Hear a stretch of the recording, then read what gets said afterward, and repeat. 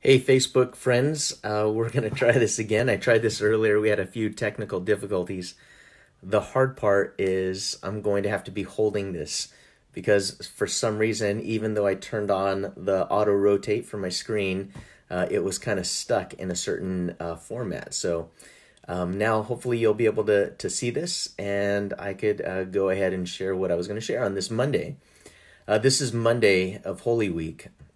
So on this Monday, it's a unique time for us, as a people, as a nation. We realize that we are sheltered in place and we're having to stay home. So it's a different kind of Holy Week this week. Usually there'd be a lot of events at the church with people gathering together, but now it feels a little bit different for everyone to be separated in different places. I think about the last week of Jesus, and he knew that it was going to be the last week of his life. I think about the plans that he made, and one of the things that I see is that in this last week of Jesus' life, he planned a dinner to be with family, to be with friends, the family really of the body of Christ. Not only did he have his Passover plan, but previous to that, it says 6 days before the Passover. This is out of John chapter 12. It says Jesus came to Bethany. So this would be on Monday of Holy Week. He came to Bethany where Lazarus was, whom Jesus had raised from the dead. And they gave a dinner for him there. Martha served, and Lazarus was one of those reclining with him at the table. Isn't that such a cool thing that during the last week of Jesus' life, and he knew that it was going to be the last week of his life, that he wanted to gather together with these close friends of his. They went to Martha and Mary and Lazarus' home. And when they had this dinner, Mary did something that was just extraordinary, surprising, shocking. It says that Mary therefore took a pound of expensive ointment made from pure nard, and anointed the feet of Jesus and wiped his feet with her hair. That's an incredibly intimate, and in some ways it would be very uncomfortable to be the recipient of that. When I was in college, we had a Bible study, and I'll never forget, we were in John chapter 13 actually. And I had a friend that said, okay, now what we're going to do is we're going to do a foot washing service. And he had us take off our shoes and he wanted to wash our feet. And I just felt like, man, that felt very awkward. It felt very strange. And that's in our culture. But in that culture, washing someone's feet would be a way of taking care of them. And usually it would be the servant that would do that. The difference at this point in time is that it's not a servant that's doing that, but it's Mary. And this woman who is a friend of Jesus not only washes his feet, but anoints him with this oil that is so costly that it would be like the equivalent of her dowry. This would be like a 300-day wage type of expense. Can you imagine how much money do you make in 300 days? Then she not only pours the oil over Jesus and then washes his feet, but she uses her hair to do this. Now, when she does this, it says the whole house was filled with the fragrance of this perfume. But Judas Iscariot, one of the disciples, the one that was about to betray Jesus, he said, hey, why is she doing this? This is such a waste. We should take the money. We should sell this, and then we could use it to feed the poor. But he really didn't have that intention, because as one of the men that was responsible for the money, he would steal from that. And so he looked at it as a way of, he's not going to benefit from all of the money from this costly ointment. And Jesus said, leave her alone, that she may keep it for the day of my burial. She's preparing me for burial. For the poor you have with you always, but you do not always have me. So I want you to consider just a few lessons from this passage out of John chapter 12. Jesus knew that it was going to be the last day, the last week of his life. And he came to this dinner party, and Mary does this incredible thing to prepare him for burial. And the fragrance goes through the whole room.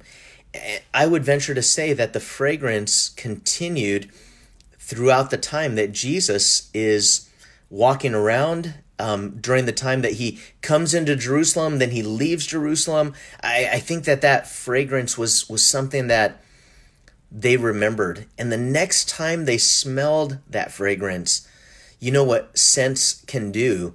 Like the scent of a fresh cut Christmas tree, it brings you right back to that place, doesn't it? It brings you right back to that. I remember where I was the last time I smelled this smell. It was an act of worship on Mary's part. And you know, worship really has a lot to do with what something is worth. There's a Latin word for where we get the word worship, and it's worthship.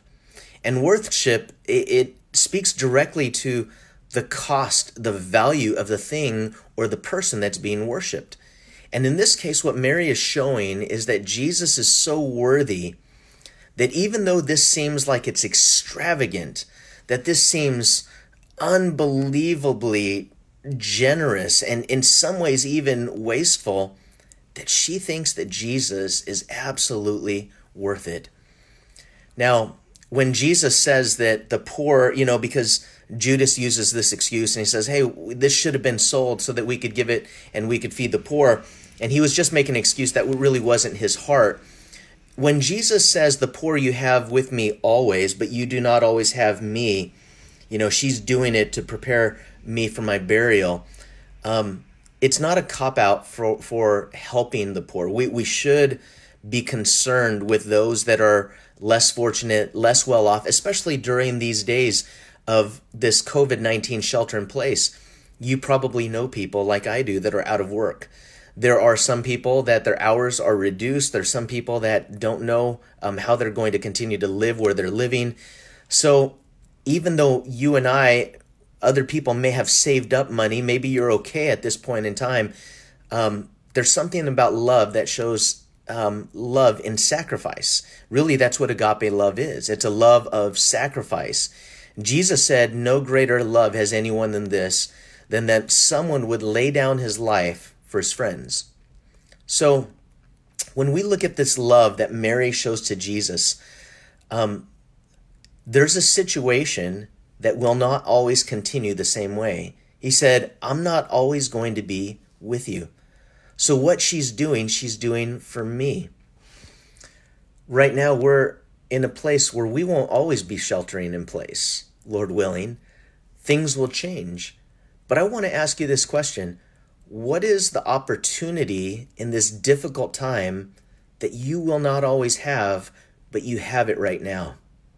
For me, I'm at home today and my daughters are at home. It's their spring break, which is a bummer because usually on spring break we would go and we'd visit my mom down in Southern California, or we would, take this time to go on a camping trip or a hike, or we would go to, Disneyland or wherever it might be. But right now we're at home.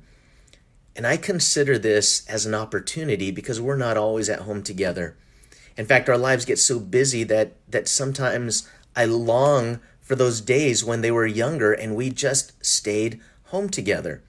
Last night we played games. We stayed up. We talked, and it was such a cool night. And I think that when we consider the opportunities that are before us, that we're not going to have these same situations.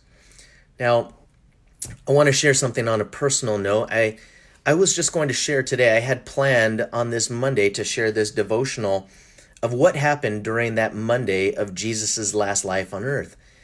And I was struck by the fact that he knew everything that was going to happen. My mom, she just went to be with Jesus a week ago, last Saturday. And I think she knew that it was her last time on earth. I think she knew her time was short. In fact, I'm positive of it, and me and my siblings, we all are, because the amazing thing that happened is that on Thursday and Friday of that week, she started to go down this list of people that she knew and people that she loved, and she started to make phone calls. Now, what my mom was suffering from was something called congestive heart failure, which means that it's difficult to breathe. I'm an asthmatic as a kid growing up. When I couldn't breathe, I would have to prop myself up and hold myself in a way so that I could get air into my lungs. But my mom had fallen the week before, not even a whole week before. She fell and she broke 3 of her ribs, and that makes everything painful. I've had a broken rib where I couldn't cough, I couldn't sneeze. Anything I would do was painful, which means that my mom, to make those phone calls, would have to prop herself up, and she would have to exert effort and energy in order to make those calls to let people know that she loved them, to let people know that she was thankful for them. See, when she called me on Friday right before I went on to Facebook Live at 11:50. She was with my sister. And my sister Lily called and said, "Hey, Matt, Mom wanted me to call you, and she wanted you to pray for her." So I said, "Yeah, I'm going to go on Facebook Live in a minute, but yeah, let's go ahead and pray it." I prayed for my mom. I prayed that God would give her peace. I prayed that God would give her strength. I prayed that in her last days that they would be wonderful, that God would use these things in her life. Hung up the phone. Later on that afternoon, my mom called me back, probably about 4 in the afternoon, and she said, "Matthew, I just want to thank you and Deanna and Rebecca and Nate and Matthew and Josiah and Alicia and Abigail for all of the love and the prayers, for all of the support that you've given me over the years. Forgive me if there's been any unpleasantries. I love you. God bless. Goodbye." And she hung up. And after she hung up, I wanted to say something, but she was kind of done with what she wanted to say. The next day was my plan to go down to Southern California to visit her. I had packed everything up, and I had to stay here in Santa Cruz for those 2 weeks. I had responsibilities, and also I was concerned for her health. I didn't want to expose her to anything, so I kind of wanted to wait for me to make sure that I was healthy. And the next morning, on Saturday morning, my brother had called and said, "Hey, Matt, Mom's with Dad now." And I was devastated because I didn't get a chance to get down there and see her face to face one last time. But you know what? I think that's okay. And I think that's okay because I think my mom even knew that it would be better for me to be here with my girls and to be here with Josiah and Deanna and with Kenny, and to let them know. I share that in the context of what happened in the last week of Jesus, because he said something. He said, "The poor you have with you always." In other words, you should always take opportunities to bless others, to give, to help, to serve. But I'm not always going to be with you. And you know what? The people that we love, not always going to be with us. We have opportunity in the here and the now. We have the opportunity today to let people know that we love them, to let people know that Jesus loves them, to share the gospel in this week leading up to Easter. I want to encourage you to film your own testimony. Take maybe a minute and just share how Jesus has changed your life. And then post it on Facebook and on Twitter and on Instagram with the hashtag Jesus changed my life. Because we don't have always the people that we love around us. And those people will not always have us. So this week, take time to spend with Jesus. Take time to turn things off and turn off the news and to get quiet and to thank him. Make a list of gratitude of all the things that you're thankful for, or many of them, because you don't have enough time to write all of them. And let me encourage you to do something else. Make a list of people this week and in the weeks to come that you want to call, that you want to write to, that you want to say thank you to, and let them know. Because those opportunities are fleeting. And sometimes you have that idea to do it, and by the time that you're ready to do it, it's kind of like that moment has passed. Remember this: Jesus loves you. He loves you so much that he came into this world to experience what we experience, the pain, the loneliness, the suffering, even the physical exertion and the difficulty. Why? Because he wanted to relate to us so that when he says, I understand, we don't have a God that's distant. We have a God who came in human flesh, who knows what we go through. So share that love with others this week. I love you guys. This is such a blessing for me to be able to share with you. And it's a little bit of normalcy in a really crazy time. So Lord willing, I will see you tomorrow. And again, #Jesus changed my life. God bless you guys.